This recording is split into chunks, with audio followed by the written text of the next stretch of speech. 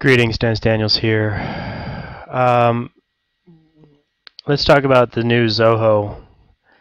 The new Zoho allows you to add a photo, but there is no way to edit the photo once you've uploaded it, so you have to edit the photo beforehand. I guess the people at Zoho have never heard of Facebook or cropping.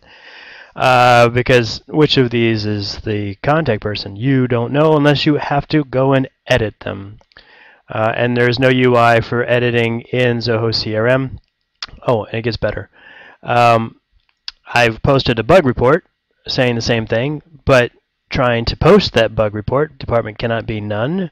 Well, the department is set, and yet I'll go ahead and refresh this.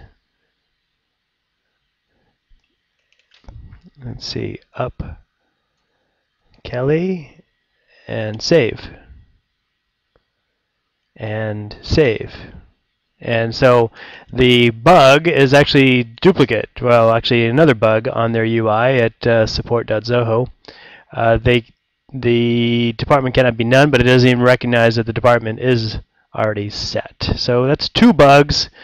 The most annoying one is this one, not being able to edit the photo, because for people like us who have thousands of photos, or maybe not thousands, 454, in order for me to go through and edit each and every one of these in order to match the rather thoughtless design considerations of the Zoho CRM people, it's going to take hours, if not days. Hello, Zoho CRM. Anybody there?